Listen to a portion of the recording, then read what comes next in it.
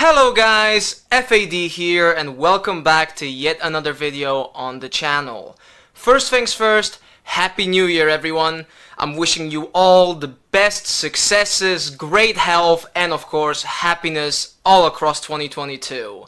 As I'm recording this actually, it is New Year's Eve, the 31st. I've got no plans because I'm a loser, but that doesn't matter because that does leave me with a nice little open window to record this mini video for you guys, or at least I hope it will be a mini video, but knowing me, it's probably gonna go on for longer than I originally anticipated. CD collection videos are nothing new for my channel. However, usually what I do is just I upload a whole new CD collection video every once in a while, and then I delete the old one so I can have like one big video that just showcases my up-to-date collection. But instead of doing that this time, because my last update was way back in April, that doesn't feel like it was that long ago. Time flies, everyone. The last video in April took a long time to make. I mean, these videos are always long, but like at this point my collection has gone to a point where these videos are like over an hour long, and I just can't I can't manage to like keep them short because I just love to talk a lot.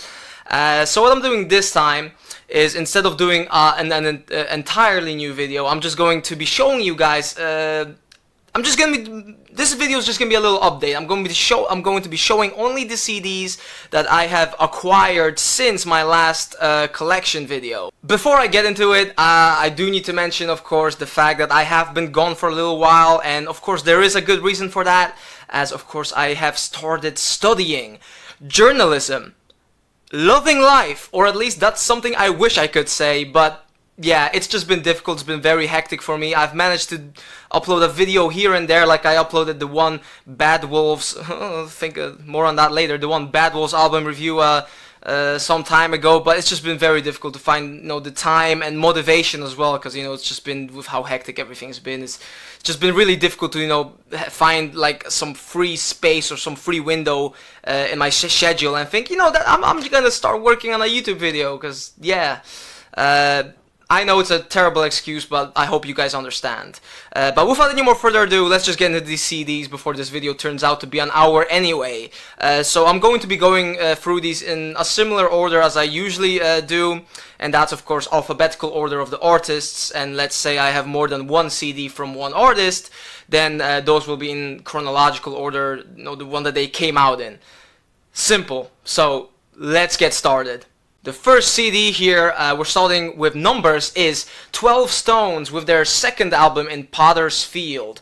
This is actually quite a recent pickup, one of my most recent pickups. It's an album that I've kind of had my eyes on for quite some time, just never really got around to picking it up, since it's not really anything too special. It's basically your regular mid-2000s / early 2000s new metal record. But I'm a junkie for new metal, so I do appreciate this album. I think it's pretty good. I was a fan of their first album, which I already owned, and I thought, why not get this one as well? I also found it for a very good price. So yeah, that's the story behind that. Moving on, we've got Adelita's Way, Stuck. Now, I had the two previous Adelita's Way albums, because this is their third.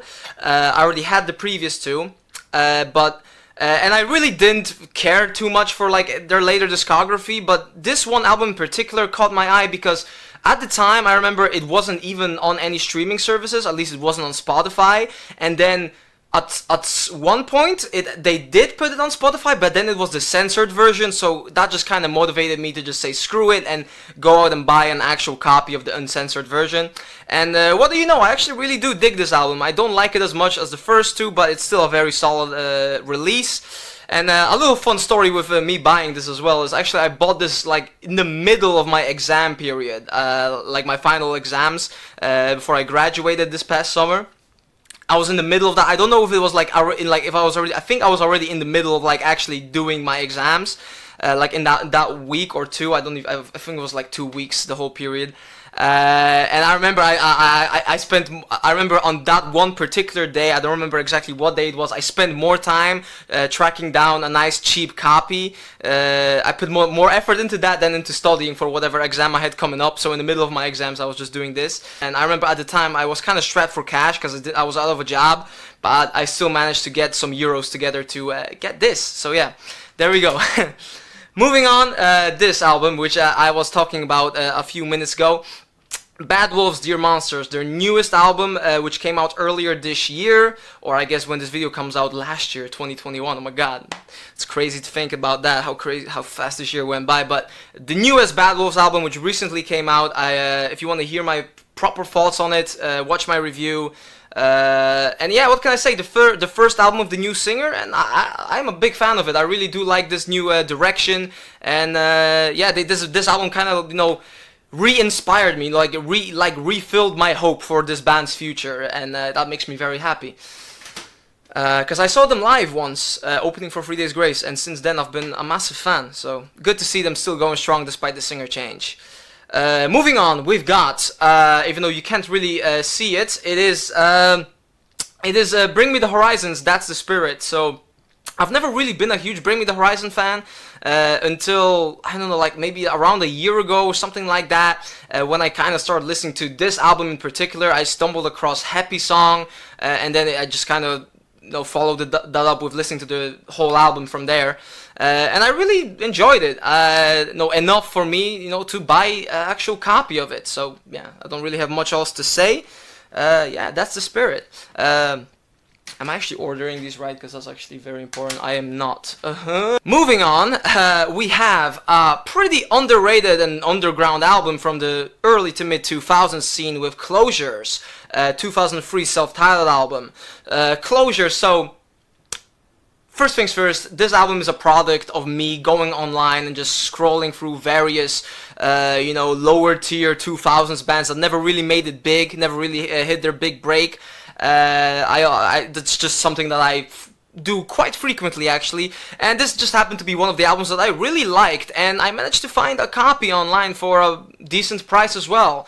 So yeah, if you are a fan of, if you have a similar music taste to me, so that's like shitty rock music from the 2000s, then I recommend giving this a shot. Another really cool thing about this is actually this band, Closure, the lead singer of this band, Brian House, you might know him from producing for some other pretty big names in the rock scene down the line after his band failed, like for instance Hinder.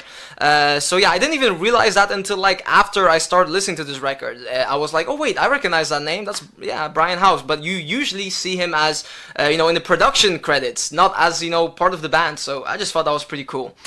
So yeah, another thing to, you know, some fun nu metal / post-grunge trivia. Yeah. Moving on, we got Cold Chamber, self-titled. Well, as a nu metal fanboy, I had to get my hands on this record at one point or another. I mean, it was kind of a disgrace that I did not have it in my collection yet, but yeah, what can I say? 90s nu metal, Cold Chamber came out around the same time as Korn and Slipknot, and, you know, they have that, you know, very dark undertone, that really, you know, horror-like atmosphere. And while I always liked their sound, I never really liked it enough to really think, oh yeah, I need to buy a copy. And me owning this was also pure coincidence, because I didn't actually go out my way to order it online. We actually went out. I went out with a couple of friends from school, from study friends, into the city, and we have a little record shop there. And while I was there, I stumbled across this CD, among others. We'll more on that later. And I didn't want to leave with empty hands, so I decided to buy it, and that's it. Because it's just like an album that I mean, as a nu metal fan, you gotta have it, and that's the story there. So yeah, nothing more interesting. Continuing, we have, and I just gotta show these together because I also bought them together, we have the first two Crazy Town albums. Yes, speaking of nu metal, you know, we got The Gift of Game and the pretty underrated, actually, Dark Horse, the follow-up, which failed miserably. So of course Crazy Town was a band that blew up in the early 2000s with their hit single Butterfly, which is a bop still, I will admit that. And yeah, I don't know, it's just another one, kind of similar to Cold Chamber. It's like a band which for years, you know, they were in the back of my head as like potential CDs that I could buy. Just never really got around to it because I wasn't a massive fan of their music. Like, I like Butterfly, but to be honest, I'm not a huge fan of the rest of their first record. Dark Horse, on the other hand, is a very, I mean, it's a very, you know, standard nu metal album, but because, again, my music taste, I actually do quite enjoy it, so I actually prefer that one more, and I've actually listened to that one more than The Gift of Game. And if you haven't checked that one out and you are a fan of nu metal yourself, then you should, even though it's not on Spotify, so you'd have to like go on YouTube or whatever. So I understand if you don't want to go through the hassle, but Crazy Town got them both together for a pretty good deal. Yeah, finally got my hands on some more nu metal heritage, as you do.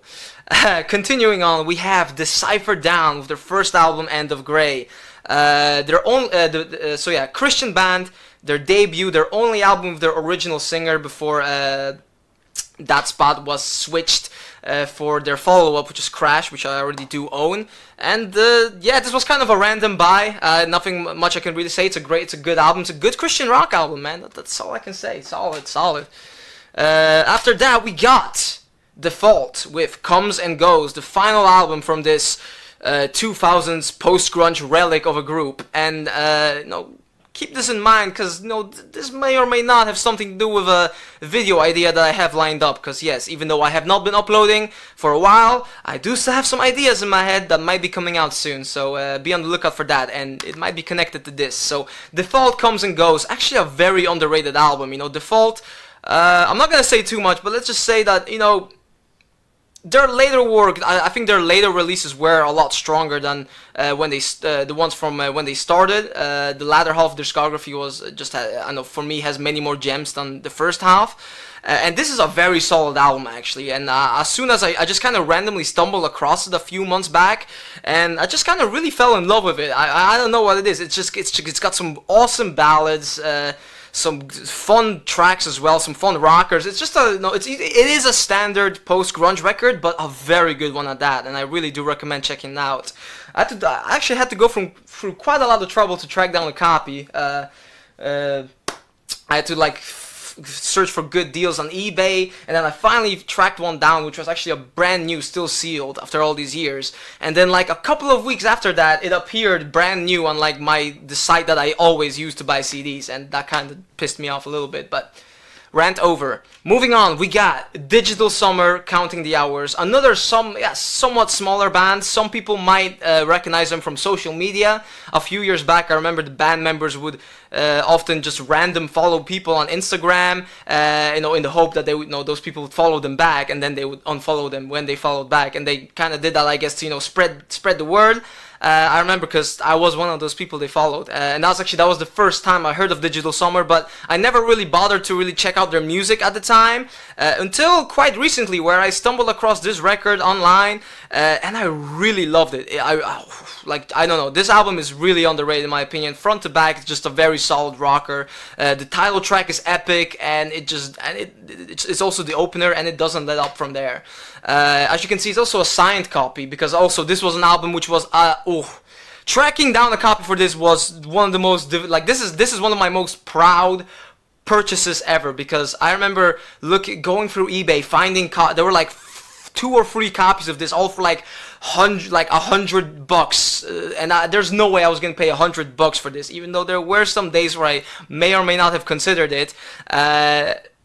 Like, I was looking everywhere, man. I even tried emailing the Dead site from the band's Dead website. Like, I was that desperate. And then on a random summer's day, I was on a holiday with my friends. I was kind of depressed at the time, because it was I believe it was one of our final days before we had to leave again, before we went back. I decided, why not check out eBay again, see if there's any new deals for this album. And what do you know, I saw an amazing deal for like $25, which was mega cheap, so I immediately went for it. And then it turned out to be a signed copy as well, so just a nice little bonus. And yeah, like I said, one of my most proud purchases of my entire collection. Continuing on, we've got Disciple with Scars Remain. Disciple is another Christian band, one of my favorite Christian rock bands I really got into recently, and yeah, especially this album, and I might as well get to it already. Horseshoes and Hand Grenades. By the way, excuse the fireworks, people are dumb and can't wait till midnight. So yeah, but anyway, Disciple, these 2 albums in particular, I really fell in love with. Like, especially, the opener on this, Dear Ex, You Don't Know Me, is an absolute banger. I've had that song on repeat for like the past few months. And yeah, just a very solid band, Christian rock. I like Christian rock. Anyone who follows the channel will know that. Oops. And yeah, this is just this has recently become one of my favorite Christian rock bands. And yeah, that's all I have to say.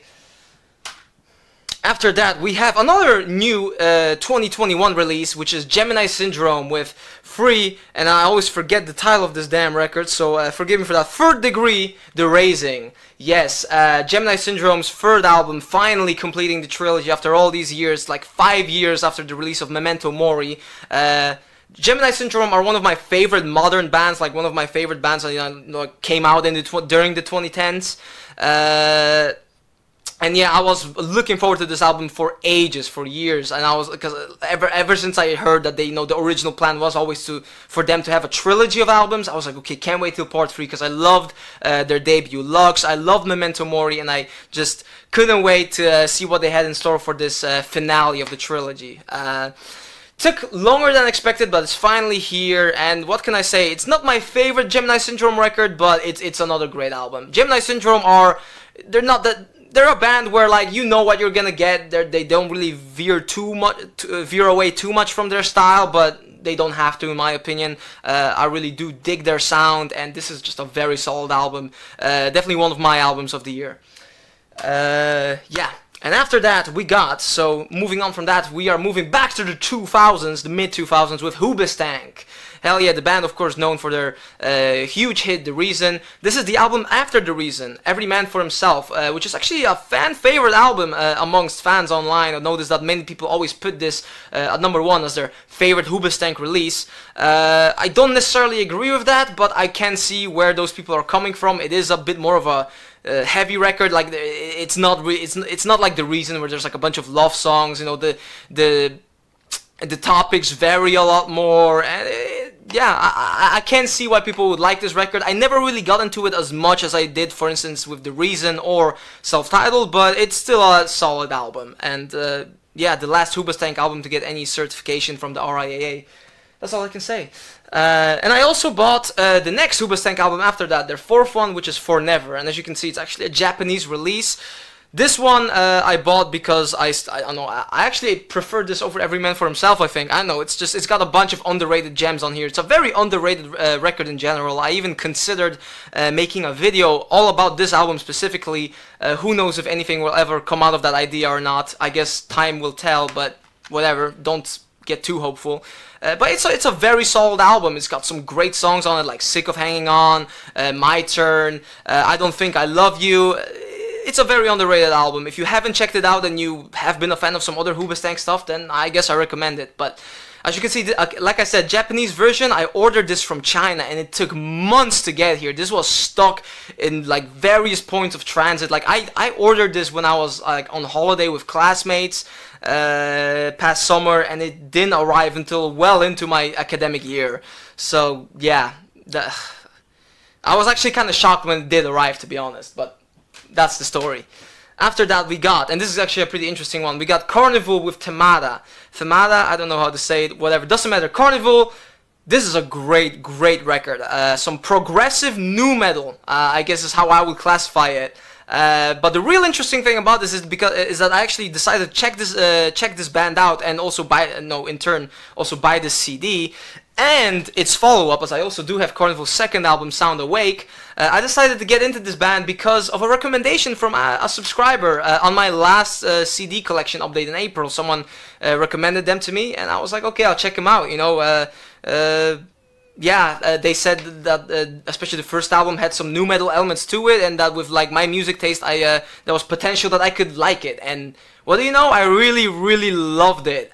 So I went about tracking down a copy. Managed to find this CD in Taiwan, brand new. Very happy with that. And then sometime later I also bought their second album, which I don't like as much as their first, because they kind of lost a bit of their nu metal edge here, and focused more on the progressive side of things, which is not bad, but I am just a nu metal junkie, like I said before. So yeah, I really love this album especially. It's underrated as hell, and I love it. I recommend it to everyone.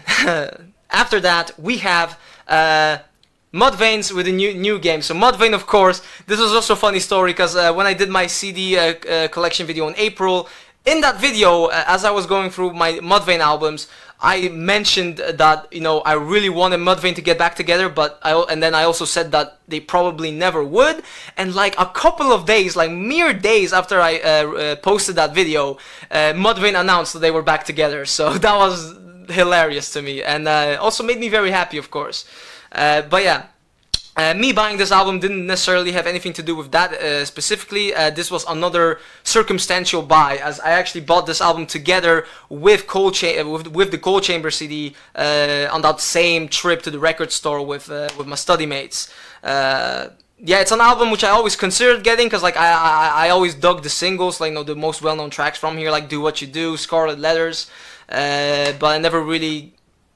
I never really cared too much for the rest of the album, or at least I never really checked it out, never really bothered to check it out, and then I just saw it in the store for cheap, and I was like, hey, why not? I love Mudvayne, they're back together, screw it, and now I have this album as well, so yeah. And then after that we have, again, one of my most recent purchases with Sent by Ravens, Our Graceful Words, another Christian band and a very underrated one at that. They only released 2 albums, with this one being their first and this one probably being my favorite. It's massively underrated. I recommend you to check it out. It's awesome.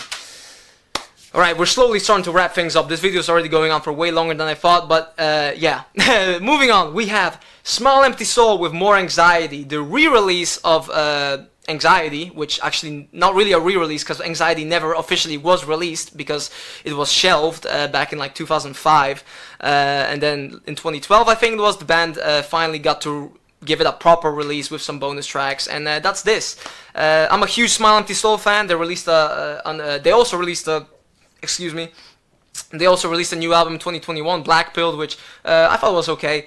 And yeah, but I especially love old school Smile Empty Soul, so like from Self-Titled, you know, Consciousness, Chemicals, just great stuff. A very underrated band. If you haven't checked them out and you're a fan of, you know, edgy 2000s rock, then you're doing yourself a disservice. And this album in particular, not one of my favorite Smile Empty Soul albums, but, you know, especially for, you know, collector purposes, I just felt I needed to have it, and it is a good album still. You know, officially, I guess, their second album after their gold certified debut. But yeah, enough of that. After that, we have interesting one. I'm actually gonna. These are actually 2 CDs once again. Since October, with their first album, This Is My Heart, and then Life Scars Apologies. Did I say the title right? I'm always so, yeah, Life Scars Apologies. I'm always so paranoid about that. But yeah, this is another Christian group, I'm pretty sure. They only ever released these 2 albums. They never really took off. They were pretty, I mean, relatively underground.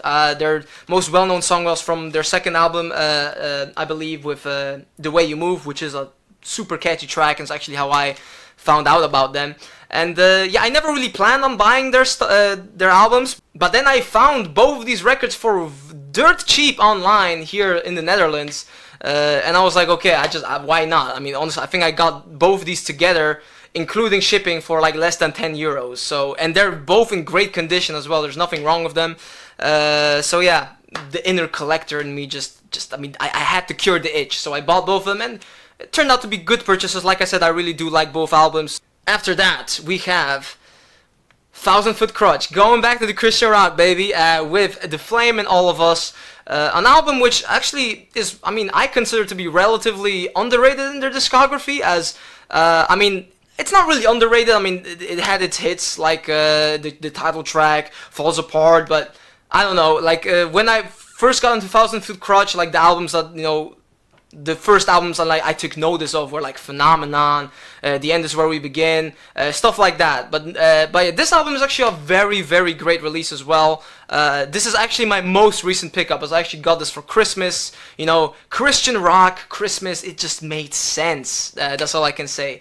But yeah, I only recently picked this up because tracking down a copy for a good price was very difficult for a long time. I wanted to get this album a lot earlier, actually, because 1,000 Foot Crutch is, again, one of my favorite, not even just Christian rock bands, just one of my favorite bands in general. Really, really hoping that they put out another record soon. The lead singer, Trevor, he's been sort of teasing people on the social media, but like, I don't know, it could be some other project as well, but I'm desperately hoping it's another TFK album.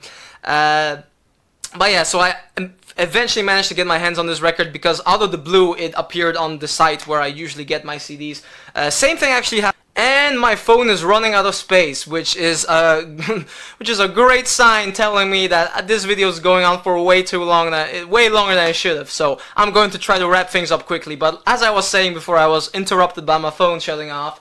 Where was I? Yes. Okay. So I bought this album because suddenly, out of the blue, a brand new copy appeared on the site where I usually, I mean not usually, but where I often buy my CDs. And the same thing actually happened with the Sent by Ravens album too. So I actually ordered them together, but this is the one that I saved for Christmas.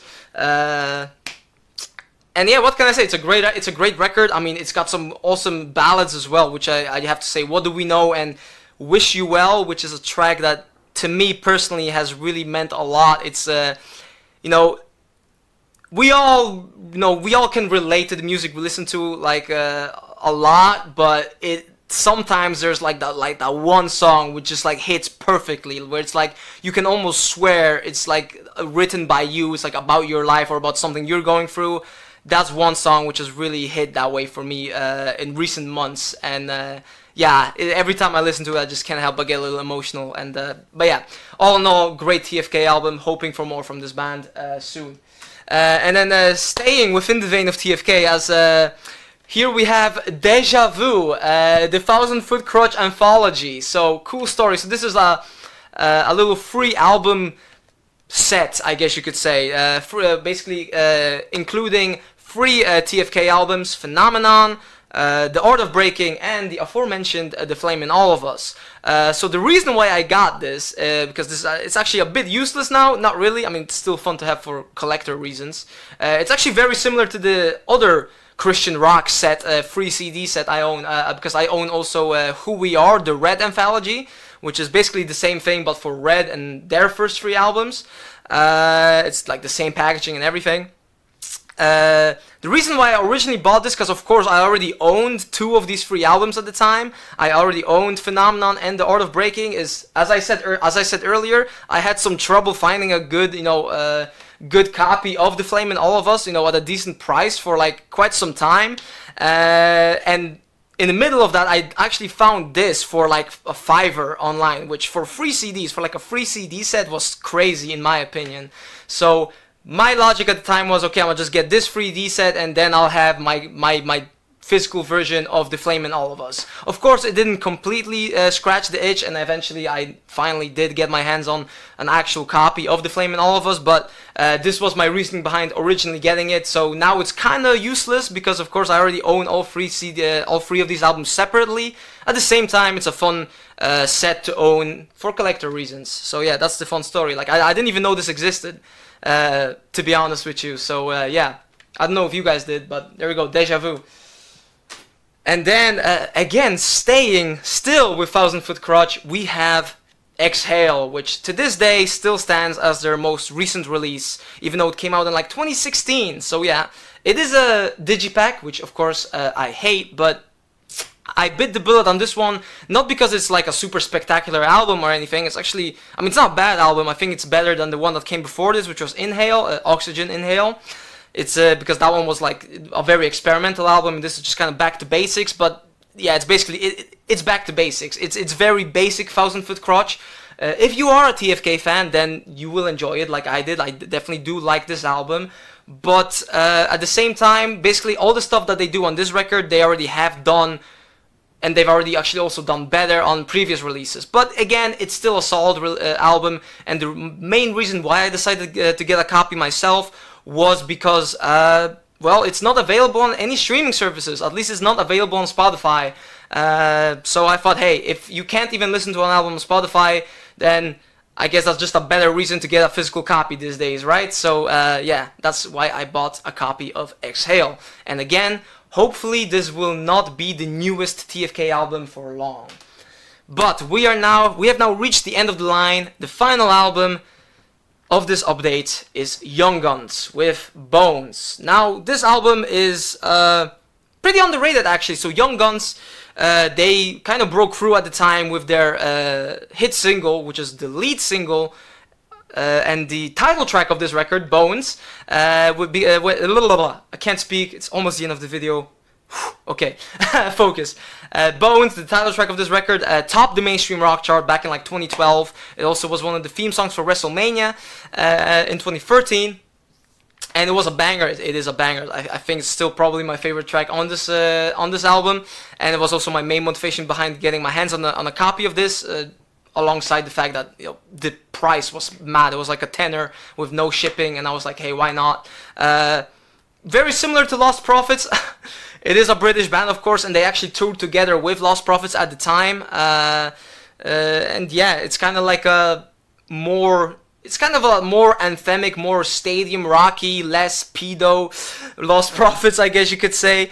And yeah, this album in particular, I'm a really big fan of it. It's pretty underrated. I recommend you guys check it out. And yeah, that's it. That's my collection update. It went on for very long. I'm sorry about that, but that's just how things go on this channel. If whenever a video has no script, then it will be a long ramble. But some of you guys might enjoy that. Some others probably not so much, but don't worry, for those people who for those specific people, I do have something else. I mean, I wouldn't say in the works. I have something else planned. I have an actual proper video with a script, with editing, stuff like that. The script is basically finished. It's just a matter of me actually getting off my ass and doing it. So stay tuned for that. Hopefully it'll still come out sometime within the next couple of weeks.